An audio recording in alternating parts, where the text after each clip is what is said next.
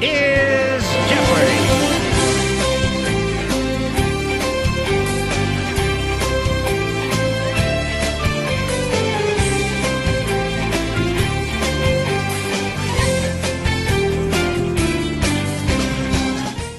Welcome to College Week. I'm your host, Nicole Martin, and on today's episode, we'll be talking about the Public Broadcasting Act of 1967. Let's meet our contestants.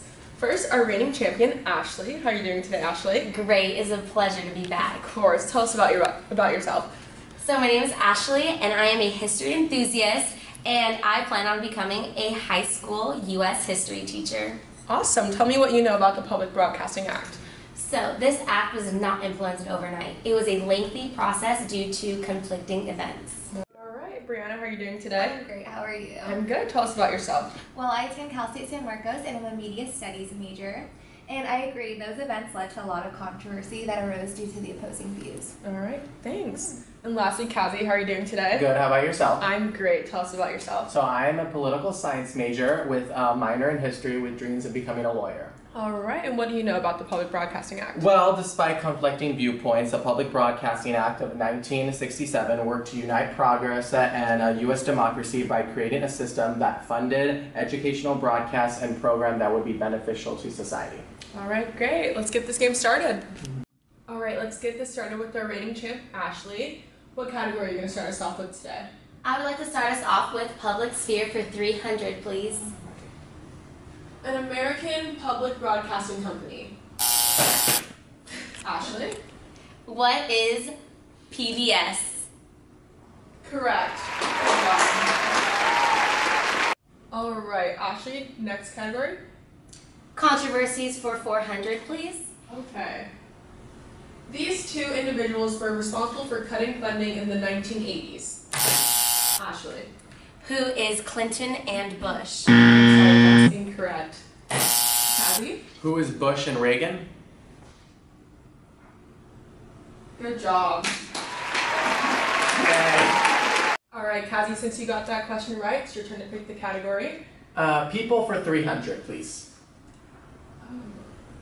This individual reassured the public that the Public Broadcasting Act would do more good than harm, such as allowing the bill to have funding levels for 30 years and left it open to reauthorization in the future. Briana? Who is Harley O. Stagger? That answer is correct. All right, Briana, since you got that question right, go ahead and pick a category. Let's do process for 100. Okay. Who made the final decision on whether or not to pass the act? Ashley. Who is the House of Representatives? Good job. That is correct. All right, Ashley, go ahead and pick a category. I'll take history for 300, please. Okay.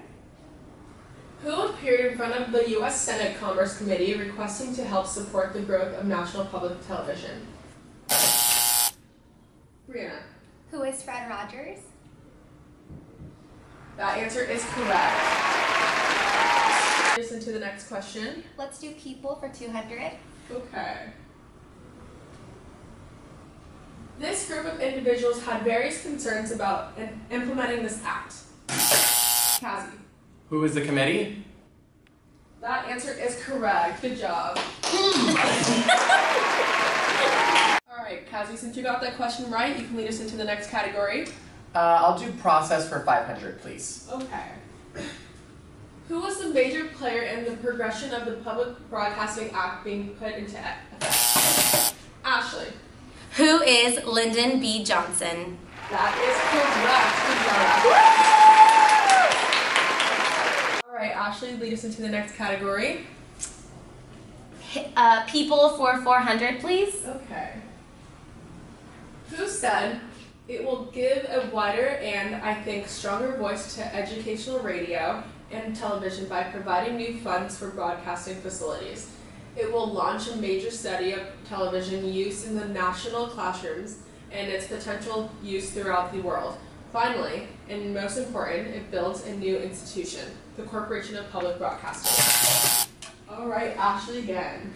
Who is Lyndon B. Johnson? That answer is correct. All right, Ashley, next category.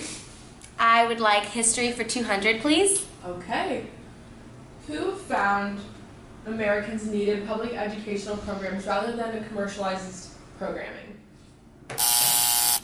Briana. What is the 1967 Carnegie Commission report on ETV? That is correct.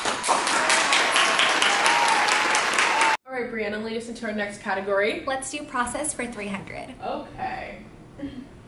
What date did President Lyndon B. Johnson sign the Public Broadcasting Act into law? Kazi? When is November 7th, 1967? That answer is correct. All right, Kazi, lead us into the next category. Let's do current controversies for 100, please. All right. What is the use of media in a biased or misleading way? Ashley. What is propaganda? That answer is correct.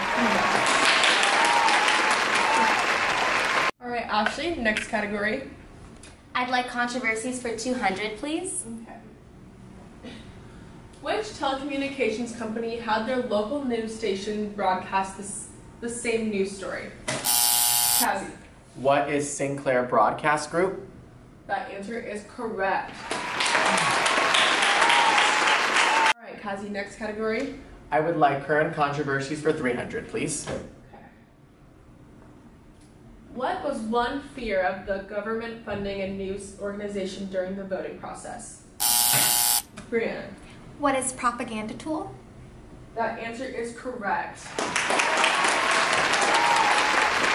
All right, Brianna, lead us into our next category. Let's do public sphere for 100. An area in social life where individuals can come together to freely discuss and identify societal problems and through that discussion influence political action. Brianna. What is public sphere? That is correct. All right, Brianna, next category. Public sphere for 200.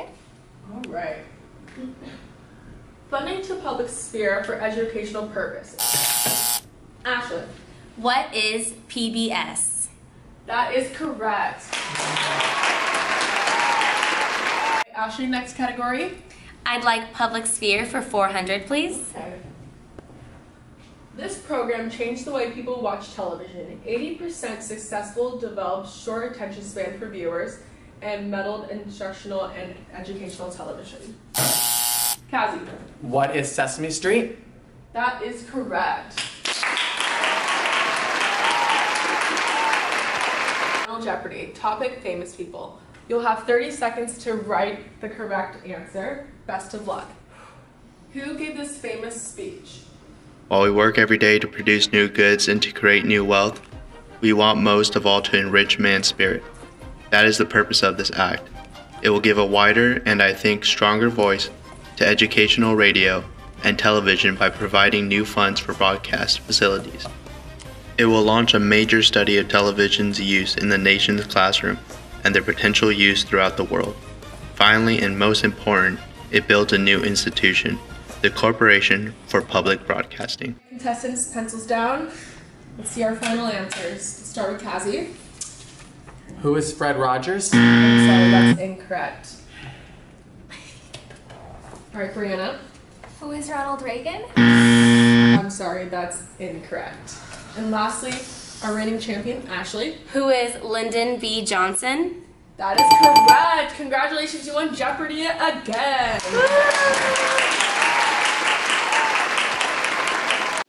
Without implementing this act, we would not have educational programs like Sesame Street to teach and engage our children at a human level and build connections.